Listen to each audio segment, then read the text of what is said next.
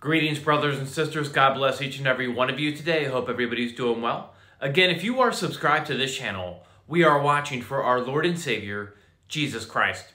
Titus 2:13, looking for that blessed hope in the glorious appearing of our great God and Savior, Jesus Christ. Jesus is coming soon, and we're going to be watching on this channel.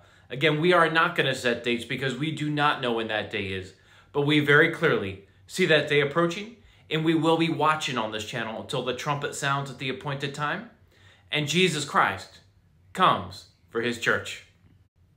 Folks, today I want to talk about what happened overnight, actually just a few hours ago, near Damascus, Syria, and how we are on the verge of the prophecy against Damascus being fulfilled. For those of you that do not know what I'm talking about when I just mentioned the prophecy against Damascus, when you go to the book of Isaiah, chapter 17, verse 1, over 2,500 years ago, the prophet Isaiah records the following. The burden of Damascus, behold, Damascus is taken away from being a city, and it shall be a ruinous heap. Now, very clearly here, something is going to happen to Damascus, Syria, that causes it to become a ruinous heap. Now, there's parts of Damascus right now that are in pretty bad shape. However, Damascus right now, it is not a ruinous heap. There is actually subscribers on this very channel that live in and around Damascus, Syria. And they will even tell you that Damascus is not a ruinous heap right now. Yes, there's parts of it that are bad. But this prophecy very clearly states that a time is coming when Damascus will become a heap of ruins, and it even tells you when it will occur. When you go to Isaiah chapter 17, verse 14, the prophet Isaiah records the following. And behold, at eveningtide trouble, and before the morning he is not. This is the portion of them that spoil us, and the lot of them that rob us. So very clearly here, something is going to happen overnight in Damascus, Syria, that causes it to be a ruinous heap. Now let's talk about what just occurred overnight near Damascus, Syria. This is just in from the Times of Israel. Syria says soldier severely wounded in Israeli airstrikes near Damascus. Let me read some of this to you, folks.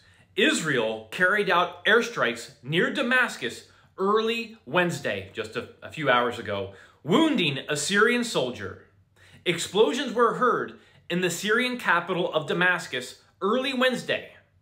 The UK-based Syrian Observatory for Human Rights said the targets were military warehouses belonging to Iranian militias near the Damascus airport and an area southwest of the capital. The observatory reported that violent explosions were heard in Damascus after midnight on Wednesday. At around 1:05 a.m., the Israeli enemy carried out an aerial aggression from the direction of the occupied Golan Heights, targeting several positions southwest of Damascus. SANA cited a military source as saying. The source did not provide details on the targets and said the strikes severely wounded a soldier and caused material damage. Folks, if you've been paying attention over the last couple years especially, there has been a massive increase of Israeli airstrikes in and surrounding Damascus, Syria. And why are we seeing this massive increase of these airstrikes? Well, it's very simple. Damascus is a hub of terror that Iran and its proxies, specifically Hezbollah, use to transfer and move weapons, in my opinion, some nuclear material now, around the Damascus area to use against the nation of Israel. And don't forget, folks, over the last year, there has now been approximately 40 Iranian cargo planes that have landed at Damascus International Airport. And what do you think is on those planes, folks? It's weapons and other things that they're moving around, moving to these different warehouses, these weapon warehouses, again, to use against the nation of Israel. And here's what's huge. We keep hearing about how now Iran has enough enriched uranium, I believe, for several nuclear bombs, and it's just getting even crazier in the coming days and weeks. And Israel's like, yeah, you've crossed a red line. We've got to do something. So it's at a critical point right now. But we know that Iran keeps saying, oh, they have enough enriched uranium, blah, blah, blah.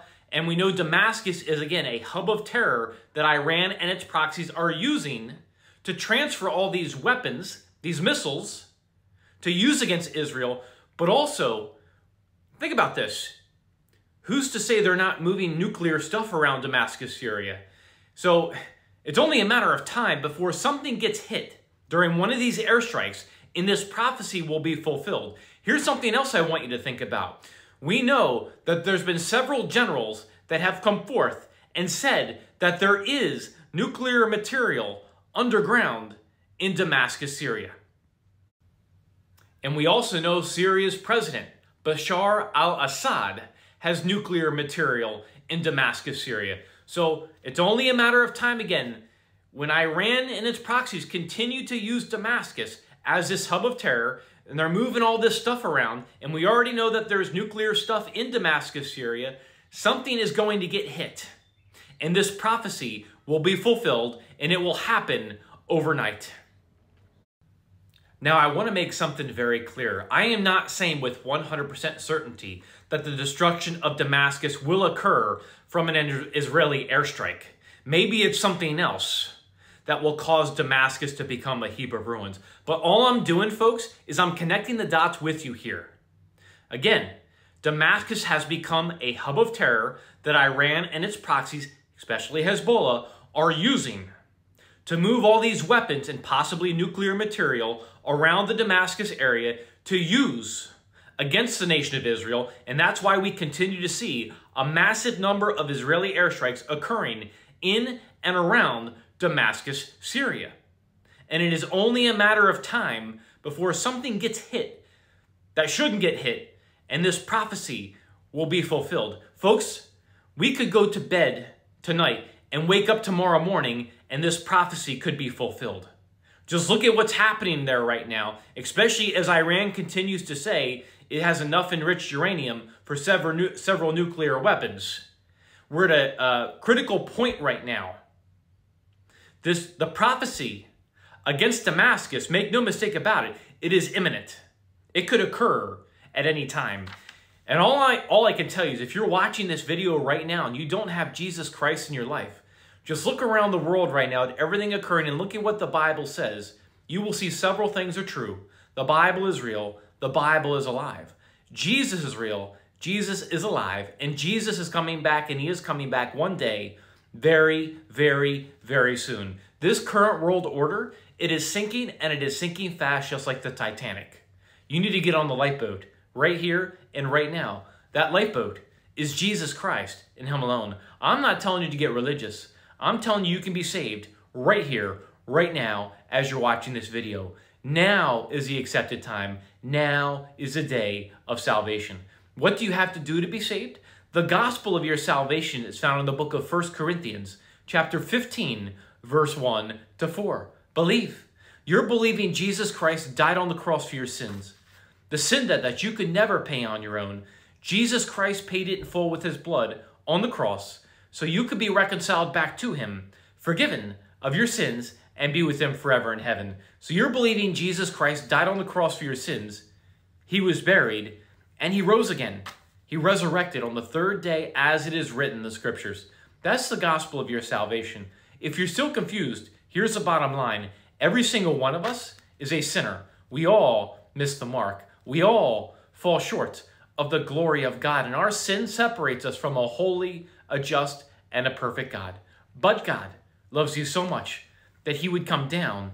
He would be born of a virgin. He became flesh. He dwelt among us, and he was brutally tortured and crucified and shed his precious blood for you on that cross at Calvary. Again, the sin debt that you could never pay on your own, Jesus Christ paid it in full with his blood on the cross, so you could be reconciled back to him, forgiven of your sins, and be with him forever in heaven. That is love, my friends. That is love. The bottom line is this: heaven and hell are very real, literal places, and you will spend an eternity in one of those destinations. Hell's a real place. It's eternal torment. It's eternal separation from God. I don't want you to go there. Jesus does not want you to go there. But if you die without Jesus Christ, you will be separated from God for eternity in hell. And I am going to tell you the truth because I love you. Jesus Christ is the only way to the kingdom of heaven, and he's the only name that can save you. I am begging you, I'm imploring you to get saved right now. Put your faith and your trust in the blood of Jesus Christ right now. Believe Jesus Christ died on the cross for your sins. He was buried and he rose again. He resurrected on the third day as it is written in the scriptures, and do it now because tomorrow is not promised.